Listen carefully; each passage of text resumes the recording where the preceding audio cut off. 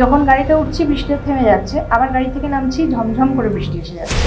তো উনি ওই বৃষ্টির সময় সামনে একটা অবয়ব, গাড়িটা স্টার্ট নিচ্ছে না। সেকেন্ড গাড়িতে আমরা ছিলাম, তারপরে আরো দুটো গাড়ি ছিল, 4টি গাড়ি একসাথে স্টার্ট নিচ্ছে না। আমি আর শুনতে আমার এবার ভয় লাগছে, এবার সত্যি ভয় লাগছে। নমস্কার, 17 নভেম্বর আড্ডা টাইমসে স্ট্রিম হতে চলেছে পেতনি ওয়েব সিরিজ।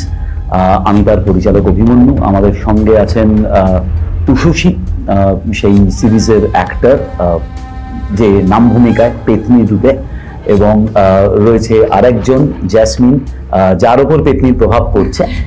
সুতরাং এদের দুজনের সঙ্গে আমাদের এই সাবজেক্টের সঙ্গে রিলেটেড দুজন মানুষ আজকে আমাদের সঙ্গে আছেন। পরিচয় করে দিব তাঁদের সঙ্গে, একজন ঈশিতা আর একজন দেবরাজ। তো ওনারা বেসিক্যালি আমরা যাকে বলি ঘোস্ট হান্টার্স, এবং সেই জিনিসটি কি এক্স্যাক্টলি ঘোস্ট হান্টিং কি বিষয়টা আমরা জেনে নেব, কারণ আমরা এই টার্মোলজিটা জানি, কিন্তু সেই বিষয় একটু বিশদে যদি জানতে হয় তাহলে অবভিয়াসলি মানে আসল মানুষদের কাছ থেকে শুনে নেওয়াটা বেটার হবে। তো আপনারা যদি একটু বলেন যে ঘোস্ট হান্টিংটা কি, মানে আমরাও জানতে আগ্রহী এবং দর্শকরা তো বটেই। ঘোস্ট হান্টিং কথাটা হচ্ছে, ঘোস্ট হান্টার আমাদেরকে বলা হয়। বেসিক্যালি আমরা কিন্তু মানে ইনভেস্টিগেশন করি, আমরা ইনভেস্টিগেটর। হান্টার মানে হচ্ছে ধরা, আমরা ওরকমভাবে ধরতে পারি না।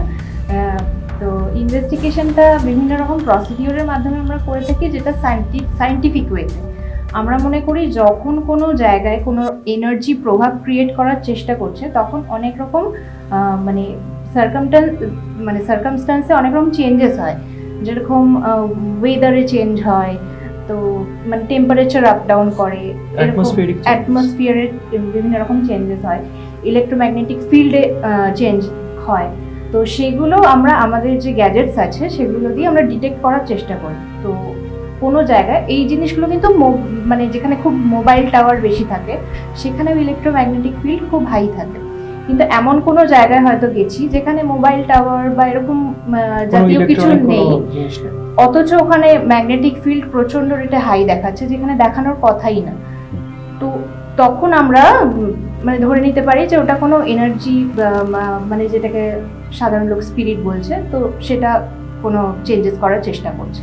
তো সেরকম আমরা গ্যাজেটসের মাধ্যমে দেখার চেষ্টা করি। ইলেকট্রোম্যাগনেটিক ফিল্ড ডিটেক্টর আছে, এক্সটার্নাল থার্মোমিটার আছে, যেটা টেম্পারেচারে চেঞ্জেস আপ ডাউন হলে বলে যে কোনো স্পিরিট বা টেম্পারেচার ড্রপ, হ্যাঁ গায়ে কাটা দিচ্ছে, কেউ বলছে আমার ঠান্ডা লাগছে। তো তখন আমরা টেম্পারেচারটা মাপার চেষ্টা করি, যে বাইরের টেম্পারেচার কি আছে আর যেখানে ফিল করছে সেখানে টেম্পারেচারটা কি আছে। মানে সেটা তখন হয় যদি তার শারীরিক কোনো মানে শরীর খারাপ না থাকে, মানে যেখানে মেডিকেল সায়েন্স ফেল করে যায়, তারপরে বাইরে গিয়ে যদি কিছু অ্যাবনর্মাল কিছু ঘটে, তখন সেটাকে আমরা মানে স্পিরিট বা ঘোস্ট সাধারণ অর্থে যেটা বলে সেগুলোকে আমরা ধরে নিতে পারি। তো সেই আমরা এই গ্যাজেটসের মাধ্যমে সেগুলোকে আমরা ইনভেস্টিগেট করার চেষ্টা করি। তাহলে পুরোটাই সায়েন্টিফিক মাধ্যমে? হ্যাঁ, আমরা যেটা করি সেটা সায়েন্টিফিক মাধ্যমে। হ্যাঁ, তাহলে কি মানে মানে আপনাদের মানে কোনো সায়েন্টিফিক ব্যাখ্যা আছে, মানে এই ধরুন স্পিরিটের ব্যাপারে, অথবা মানে আমাদের যেহেতু নামটা পেতনি, সেরকম কোনো সায়েন্টিফিক ব্যাখ্যা আছে? আমাদের ইন্ডিয়াতে বা ওয়েস্ট বেঙ্গলে দু টাইপের লোক আছে। একজন হচ্ছে পুরো বিলিভার, আর একজন আছে একদম নন বিলিভার। মাঝখানে যে কোয়েশ্চেন করার লোক, যে কোনো একটা এমন কোনো ইনসিডেন্ট হলো যেটা মানুষের মাথায় মানে লজিক্যাল কোনো এক্সপ্লেনেশন পেলো না, সেটাকে লোকে সবসময় ইগনোর করে যায়, যে এটা হয়তো আমার মনের ভুল হলো বা ওটা কোনো অন্য রিজনে হয়ে হবে। কিন্তু এই যে জিনিসটাকে রিয়েল রিজনটা বোঝার, সেই রিজনটা বোঝার মানুষ খুব কম। তো আমরা ওই মানে পথেই এগোচ্ছি যে ওই রিজনটা খুঁজে, রিয়েল রিজনটা সবসময় যে ভূতের রিজনই হবে সেটাও না। একটা মানুষের মানে মেন্টাল স্টেট ওরকম হতে পারে, হ্যালুসিনেশনস হতে পারে, এরকম পুরো ব্যাপারটাকে আমরা ইনভেস্টিগেশনটা ওইভাবেই করি। তো সেই জন্য ঘোস্ট হান্টার ওয়ার্ডটা আমাদের পুরো খাপে খাপ বসে না, বাট প্যারানর্মাল ইনভেস্টিগেটর হিসাবে। প্যারানর্মাল ইনভেস্টিগেটর না, এবার মানে এই যে কাজটা আপনারা করেন, অবভিয়াসলি মানে এই ধরুন মানে আমাদের ধরুন পেতনি, আমাদের সিরিজের নাম পেতনি। এবার মানে পেতনি তো বাঙালি ভূত, মানে সেই ধরনের। এবার জিনিসটা হলো যে মানে আপনাদের এটা তো খুব ডেঞ্জারাস একটা বিষয়, যেরকম আমরা মানে ধরুন এটা একটা হরর সিরিজ, সেরকম মানুষ ভয় পাবে সেই জন্য বানানো। সেখানে দাঁড়িয়ে মানে আপনাদের লাইফে কোনো এই কাজ করতে গিয়ে কোনো রকম বাজে এক্সপিরিয়েন্স বা একটা ভয়ঙ্কর এক্সপিরিয়েন্স যদি শেয়ার করেন তাহলে অবভিয়াসলি। ভয়ঙ্কর এক্সপিরিয়েন্স আমাদের সাথে ডাউরিলে হয়েছিল। আমাদের ইনভেস্টিগেশন করতে গিয়ে আমাদের একজন যে আমাদের টিম মেম্বার তার উপরে আঁচড় এসেছিল। তো সেটা মানে ওখানে আমরা অনেক দিন ধরে ইনভেস্টিগেশন করার জন্য ওখানে ছিলাম। আমরা যে জঙ্গলটায় মানে যে রাস্তাটায় আমরা ইনভেস্টিগেশন করছিলাম ওটাকে ডেথ রোড বলা হয়। তো ওই রাস্তাটা দিয়ে রাত্রি 8টার পরে কোনো মানুষ তো ছেড়ে দিন, কোনো কুকুরও ওখান থেকে যাতায়াত করে না আর কি। তো সেখানে আমরা রাত্রির 1-2 অবধি ওখানে ইনভেস্টিগেশন করার জন্য ছিলাম। তো ওখানে আমরা ইনভেস্টিগেশন যেদিন থেকে করতে যাই প্রথম দিন থেকেই আমাদের কাছে বাধা আসতে শুরু করে। তো মানে অ্যাজ ইফ মনে হচ্ছিল যেন কেউ চাইছে না যে আমরা ওখানে ইনভেস্টিগেশনটা করি। মানে বাধা এরকমভাবে বলতে পারি যে মানে তখন বৃষ্টি হওয়ার কোনো কথাই না, অথচ হঠাৎ করে বৃষ্টি নেমে গেল। মানে আমরা গাড়িতে উঠছি যে বৃষ্টি থামলে আবার নামবো, যখন গাড়িতে উঠছি বৃষ্টি থেমে যাচ্ছে, আবার গাড়ি থেকে নামছি ঝমঝম করে বৃষ্টি এসে যাচ্ছে। আর এটা প্রায় 5-6 বার হয়েছে সেম ঘটনা। আর সেই সময় আমাদের সাথে প্রোডাকশন টিমও ছিল, আর 2জন মানে প্রোডাকশন টিমের তরফ থেকে একজন মেয়ে ছিল, আর আমাদের অ্যাঙ্কার একজন ছিলেন রিচা শর্মা। তো ওই রিচা শর্মা উনি আমাদের গাড়ির ফ্রন্ট সিটে ছিলেন। তো উনি ওই বৃষ্টির সময় সামনে একটা অবয়ব নাকি গাড়ির লাইটটা পড়ছিল, তো ওখানে একটা অবয়ব দেখতে পেয়েছে, অ্যাপারেশন যেটাকে বলে। তো এটা ফার্স্ট দিনের কথা। তো আমরা কোনো বাধা মানে না মেনে আমরা যে যাই হোক যে আমরা এখানে যেটা করতে এসেছি করব। তো তারপর আমরা মানে ইনভেস্টিগেশন করি। আরও ওখানে প্রচুর ঘটনা ঘটেছিল আমাদের সবার, ওখানে প্রায় কিছু না কিছু কারণে রক্তক্ষরণ হয়েছে প্রত্যেকে। তো ওই লাস্ট যেটা হয়েছিল মানে ফাইনাল মানে জঙ্গলের মাঝখানে আমরা ইনভেস্টিগেশন করতে গেছি, ওপরে একটা এরকম লাইট সোর্স ছিল, ওই একমাত্র লাইট সোর্স, আর তো ওখানে কোনো লাইট ফাইট কিছু নেই। আর যে ক্যামেরা করছিল সে ক্যামেরার ব্যাটারিটা একটু আগেই জাস্ট লাগিয়েছে, পুরানো ব্যাটারিটা চার্জে বসিয়ে নতুন ব্যাটারি লাগিয়েছে, দিয়ে সে শ্যুট করতে নেমেছে। তো যখন আমরা জঙ্গলের একদম মাঝ জঙ্গলে চলে গেছি সেই ইনভেস্টিগেশন করতে, যখন আমাদের গ্যাজেটসের রেটিং ধরা পড়ছে ঠিক সেই মুহূর্তে ক্যামেরাটা অফ হয়ে যায়। অফ হয়ে যেতে অফ হয়নি মানে পুরো ব্যাটারি ড্রেন আউট হয়ে যায়। তো ওকে যথারীতি যে ডিরেক্টর ছিলেন উনি বলছে যে কি ব্যাটারি লাগালি, বলছে আমি জাস্ট পুরানো ব্যাটারিটা চার্জে বসিয়ে নতুন ব্যাটারিটা আমি এক্ষুনি লাগিয়ে নিয়েছি, মানে সত্যি কথা বলছি। তো বলছে যে আমি জানি না কি কারণে সব ব্যাটারি ড্রেন আউট হয়ে গেল। ও যখন এই কথাগুলো বলছে সাথে সাথে উপরে যে লাইটটা ছিল সেটাও বন্ধ হয়ে যায়।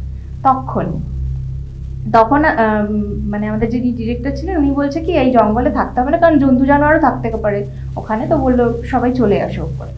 তো আমরা যখন ওপরে চলে আসছি, তো আমাদের যে টিম মেম্বার লাস্টে ছিল ও বলছে যে আমার জানি না পিঠটা ভীষণ জ্বলছে মনে হচ্ছে। তো আমরা তাড়াতাড়ি ওপরে চলে এসে যখন ওর জামাটা দেখছি যে ওখানে কোনো জন্তু জানোয়ার অ্যাটাক করলো নাকি গাছের ঘষা লাগিয়ে কিছু হলো, তো দেখছি ওর জ্যাকেটটা মানে যেরকম অ্যাজ ইট ইজ আছে, ওর জ্যাকেটেও কিছু ছেড়েনি, ওর জামাতেও কিছু হয়নি। কিন্তু যখন ওগুলো তুলে দেখা হচ্ছে তখন পুরো 2 হাত দিয়ে আঁচড় দিলে যেরকম দাগ হয় ওরকম আঁচড়ের দাগ আর রক্ত পড়ছে। আর তখনই মানে ডিরেক্টর বা প্রোডাকশন টিমের সবাই বলছে আর করতে হবে না, জাস্ট চলো এখান থেকে।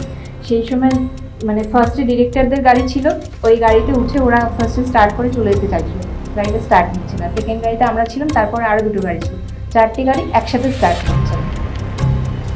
মানে এইরকম সিচুয়েশন। বেরোলেন কোথা দিয়ে? তারপর বেশ কিছুক্ষণ পরে আর কি যখন আর কি ওনারা মরিয়া হয়ে যে আমি পালাবো এরকম সিচুয়েশন, তখন স্টার্ট নিচ্ছে না। তারপর অনেক বেশ কিছুক্ষণ পরে আর কি স্টার্ট নিয়েছে।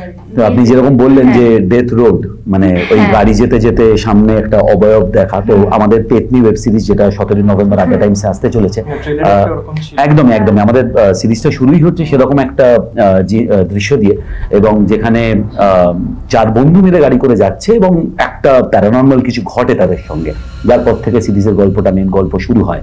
এবং সেই 4 বন্ধুর মধ্যে একজন জ্যাসমিন রাকা চরিত্রে অভিনয় করছে। তো জ্যাসমিনকে বলবো যদি কিছু ওনাদের কাছ থেকে জেনে নেওয়ার হয় তাহলে। হ্যাঁ, তো সাবজেক্টটাই ভীষণ ইন্টারেস্টিং। মানে এগুলো শোনার পরে আর আমরা বলতে পারবো না যে আমরা ভয় পাই না, ভূতে বিশ্বাস করি না, আমরা এতক্ষণ তাই বলছিলাম, এক্সপেরিয়েন্স করতে চাই না। একদমই তাই। তো আমার এখানে গল্পে ট্রেলারে দেখানোই হচ্ছে পেতনিতে যে আমি পজেসড হচ্ছি। আমার তোমাদের কাছে একটাই প্রশ্ন আছে, তোমরা এরকম কাউকে পেয়েছো, মানে এরকম পজেসড হয়েছে এরকম কাউকে, কারোর সাথে কোনো এক্সপেরিয়েন্স?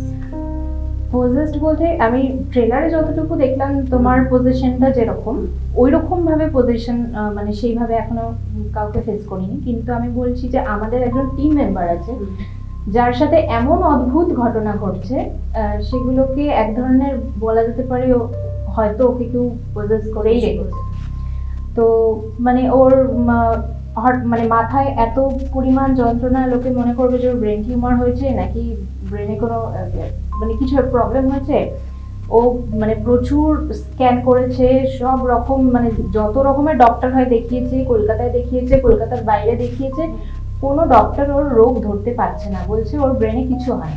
কিন্তু ওর মাথায় এত যন্ত্রণা যে মাথাটা মানে জলে চুবিয়ে যন্ত্রণা নাকি না অন্য কিছু? না, ও মুঠো মুঠো পেন কিলার খায়, মানে ওর এতটা পরিমাণ। আমি বলছি মানে শুধুই মাথা যন্ত্রণা না, তাছাড়াও? না, ওটাই। এবার আমি আগে থেকে আরেকটু আগে যাচ্ছি ঘটনাটা। ওর যখন ও আগে একটা একা ফ্ল্যাটে থাকতো, ঠিক আছে? তো ওর একটা পোষ্য কুকুর ছিল যাকে ও পুরো নিজের সন্তানের মতন করে ভালোবাসতো, আর কুকুরটাও ওকে মানে এতটাই ভালোবাসতো যে সেটা বলার কথা। তো ওর যখন রিসেন্টলি মানে আমি কিছু বছর আগের কথা বলছি, ওর যখন বিয়ে হবে তখন ও ফ্ল্যাটটা চেঞ্জ করে নতুন ফ্ল্যাটে শিফট হওয়ার চিন্তা ভাবনা করে, একটু বড় ফ্ল্যাট নেবে। তো ও ওর হবু বউয়ের সাথে ফ্ল্যাট দেখতে যায়। তো একটা ফ্ল্যাট ওর বউয়ের খুব পছন্দ হয়, তো বলে যে ওটা ভাড়া নেবে। কিন্তু যখন ওর পছন্দ মানে যে ফ্ল্যাটটা নিতে যায়, ওখানে একজন বুড়ো লোকের সাথে দেখা হয় যারা ওকে ওয়ার্ন করে যে কোনোভাবে যেন ওই ফ্ল্যাটটা ভাড়া না। তো তখন মানে এটা শুনতে সিনেমার মতন লাগছে, হ্যাঁ, কিন্তু বিষয়টা অ্যাকচুয়ালি ওদের সাথে ঘটে। তো ওর বউ বলে কি, ও হয়তো ফালতু কথা বলছে, ছাড়ো, এত সুন্দর বাড়িটা এত কমে পেয়েছি, এটাই নেই। এটা কি কলকাতা থেকে? কলকাতা। আমি বলছি এয়ারপোর্টের দিকে। তো তারপর ওরা ওই ফ্ল্যাটটা নেয়। তখন ওদের বিয়ে হয়নি, বিয়ে ওদের কিছুদিন পরে ছিল। তো ওই ফ্ল্যাটটায় ও শিফট করে যায়। এবার ও একা ওই ফ্ল্যাটটায় থাকে ওর কুকুরকে নিয়ে। তো ওই ফ্ল্যাটটায় শিফট করার কিছুদিন পর থেকে মানে ও অফিস যায়, অফিস থেকে ফিরে, কিন্তু কুকুরের বিহেভিয়ারটা আস্তে আস্তে তাকে চেঞ্জ হতে শুরু করে। ওর বাড়িতে প্রচুর অ্যাকোরিয়ামও আছে, ও প্রচুর মাছও আছে ওর বাড়িতে। তো ওর কুকুরটার বিহেভিয়ার মানে আগে যেরকম এলেই ওকে ভালোবাসতো, ঝাঁপিয়ে পড়তো, এরকম করতো, আস্তে আস্তে দেখছে কুকুরটার বিহেভিয়ার চেঞ্জ হয়ে যাচ্ছে, মানে নিস্তেজ হয়ে যাচ্ছে। ওকে দেখলে একটা মানে একটা স্পেসিফিক কোন একটা জায়গায় গিয়ে চিল্লাতো আর কি, মানে অন্য কোনো দিকে তাকিয়ে চেঁচাচ্ছে, মানে এরকম বাজে রকম রিঅ্যাক্ট করছে, যেটা ওর দেখে মনে হচ্ছে যে এটা আমার সেই নতুন ফ্ল্যাটে। তারপর সেটা দেখে ও ভাবলো কি কুকুরটার কোনো শরীর খারাপ হয়েছে, ওরকম করছে। তো ওকে ডক্টর দেখালো, তো দেখছে যে ওর তো কিছু হয়নি।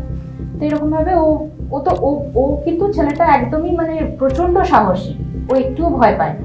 তো ওইসবে ওই জন্য ভাবছিল যে না, মানে এরকম কিছু হতে পারে না, ওর মাথাতেই আসেনি যে এরকম কিছু হতে পারে।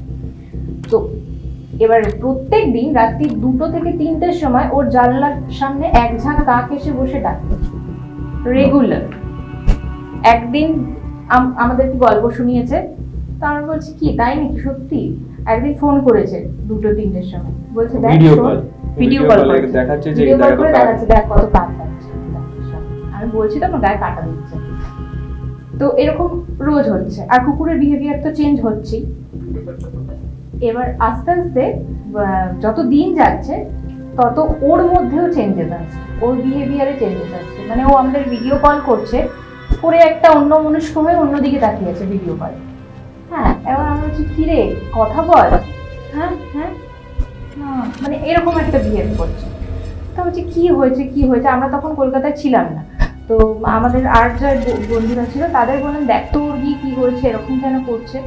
তো ও গিয়ে জানতে পারে যে কুকুরটার ওরকম বিহেভিয়ার হচ্ছে, প্লাস আস্তে আস্তে ওর একটা করে মাছও মারা যাচ্ছে। তো ওর বউ তখন বলে যে তাহলে এখানে কোনো নেগেটিভ এনার্জি কিছু একটা হচ্ছে।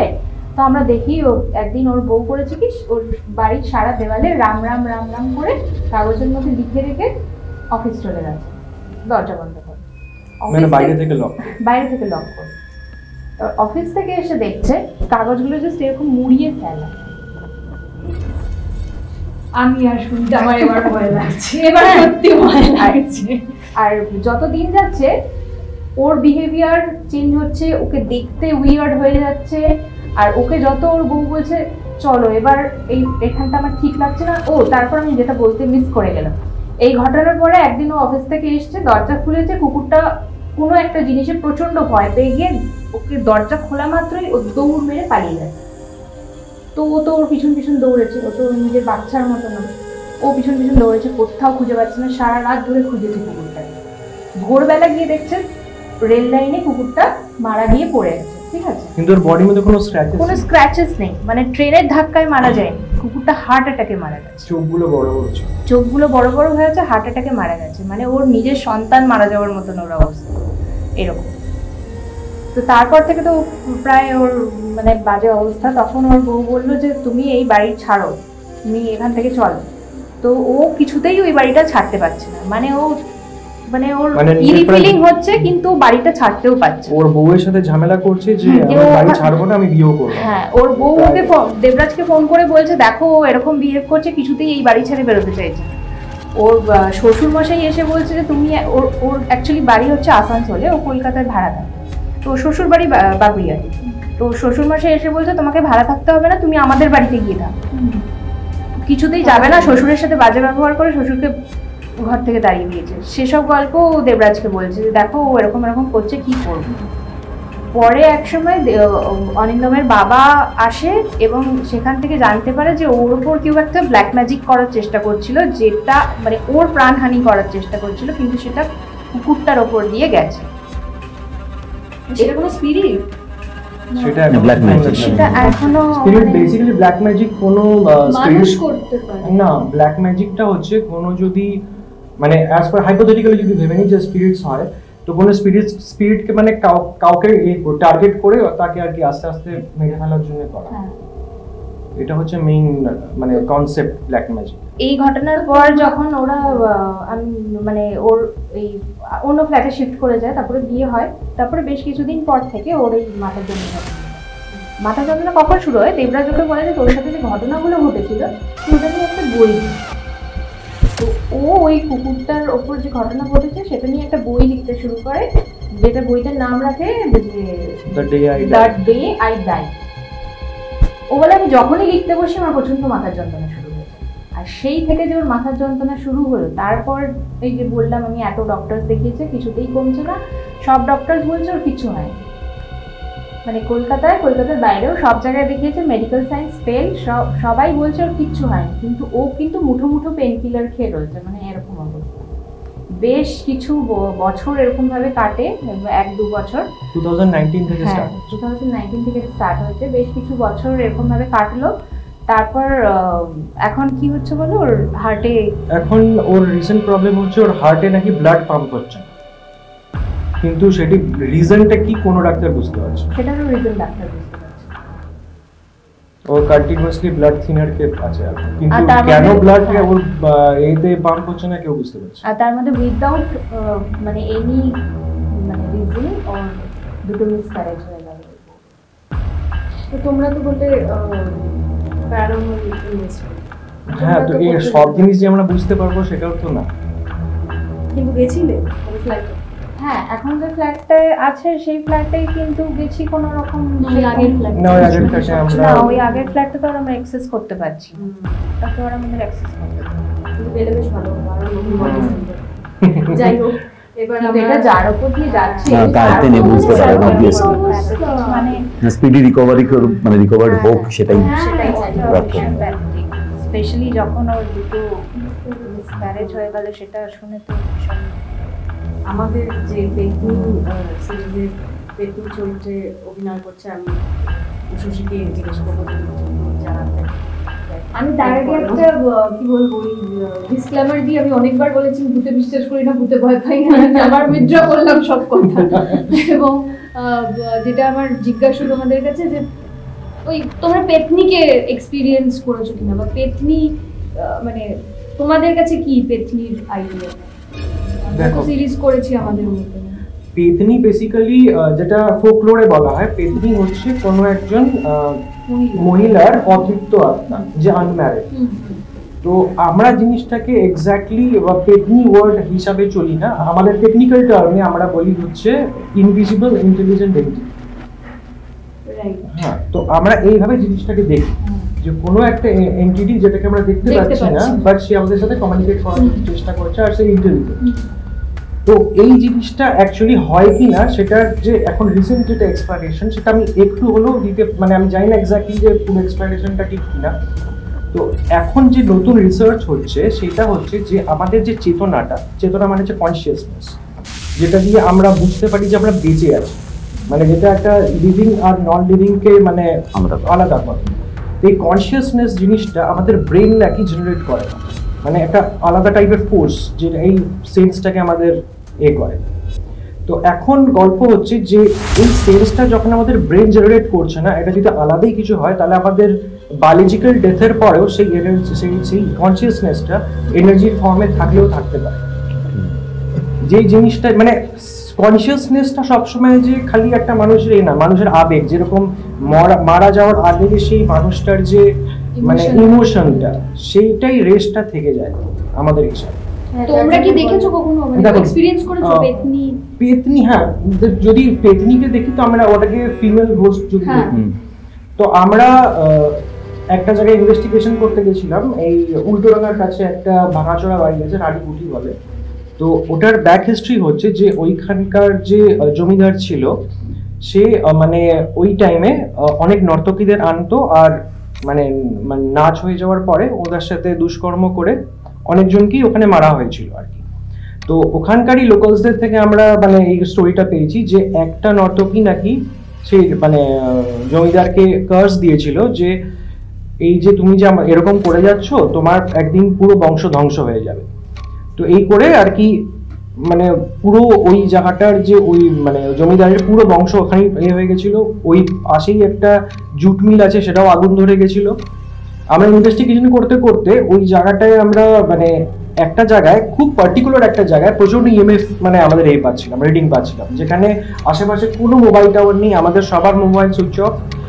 হঠাৎ ওইখানটাতেই আমাদের একজন ইনভেস্টিগেটর আর কি পড়ে গেছিল। আমরা ভাবলাম যে এটা প্লেন ডেতে কেন পড়লি, তখন দেখলাম যে যখন মানে ওর বুটটা একটা জায়গায় গিয়ে লাগলো ওইখানে একটা আমাদের ঘুমুর টাইপের একটা পেয়েছিলাম, মানে বছর পুরানো, অনেক পুরনো। মানে এটা আমাদের কাছে এখনো একটা মানে অদ্ভুত ব্যাপার যে ওই জায়গাটাতেও পড়লো, ওই জায়গাটাই এতক্ষণ হাই হলো আর ওই জায়গাটাই আমরা ঘুমুরটা পেলাম। তো তোমরা যে বলছো পেতনি বেসিক্যালি আমি কোনো খারাপ নেগেটিভ কিছু বলছি না। কারো যদি খুব মানে কারো দুঃখ বা কষ্ট বা পেইনটাকেও যদি বোঝাতে চায় তো সেটাই আমাদের সাথে ঘটেছিল আর কি, আমার যা মনে হয় কমিউনিকেট করার চেষ্টা করি বেসিক্যালি অতৃপ্ত আত্মা। হ্যাঁ, আচ্ছা, আমাদের এক্সপিরিয়েন্স তো শুনলেন, তো আপনাদের কি কোনো এক্সপিরিয়েন্স আছে রিয়েল লাইফে বা শুট করতে গিয়ে কোনো রকম এক্সপিরিয়েন্স হয়েছে? না, আমি এটা নিয়ে কিছু কথা বলবো। আমাদের কোনো এক্সপিরিয়েন্স হয়নি, জাসমিন বলবে। জাসমিনের একটা না এক্সপিরিয়েন্স বলবো না, ওটা কোইন্সিডেন্স আর কিছুই না। মানে একটা ছিল যে আমি পজেসড হচ্ছি, হওয়ার পরে সিনটা চলাকালীন আর কি এক জানলাটা ভীষণ আওয়াজ করে খুলে যায়। সব থেকে ভয় পেয়েছিল, আমরা কেউ ভয় পাইনি, ভয় পেয়েছিল হচ্ছে আমাদের ডিওপি অয়ন। হ্যাঁ, পুজো দিতে বলছিল বারবার করে, আমরা পুজো দিই। হাওয়া দিচ্ছিল? না কোনো হাওয়া দেয়নি, কিছু হাওয়া জানলাটা খুব ভারীও ছিল, হাওয়া দেওয়ার কোনো জায়গা পারে সেরকমও নয়। বাট এই আর কি মানে ওটা আমরা জাস্ট ইগনোর করেছি। মানে মনের ভুল কিনা জানি না, কিন্তু মানে একটা ইরি ফিলিং তো স্বাভাবিক ব্যাপার, সেখানে স্বাভাবিক সেটা হওয়া। একমাত্র অয়ন বলেছিল, অভিনয়কেই ধরেছিল যে কেন পুজোটা দেওয়া হয়নি সিরিয়াসলি। পুজো দিলে জিনিসটা না, ওই যেটা একটু আগে দেবরাজ বললো, সবকিছু কিন্তু মনের ভুল হয়, সেই জায়গায় প্রশ্ন গিয়ে দেখা উচিত ছিল জায়গাটা কেন খুলে। তাহলে তো আমাদের সিরিজের গল্পটা ঘুরেই জানা। ট্রেলারে দেখলাম আপনারা যে শুট করেছেন, তো অনেক কোনো গুহার মধ্যে কি সুড়ঙ্গর মধ্যে। তো আমরা তো এরকম জায়গায় যেতেই থাকি, মানে আমাদের তো ইনভেস্টিগেশন করতে যেতেই হয়, তো ওটা আমাদের অভ্যাস আছে।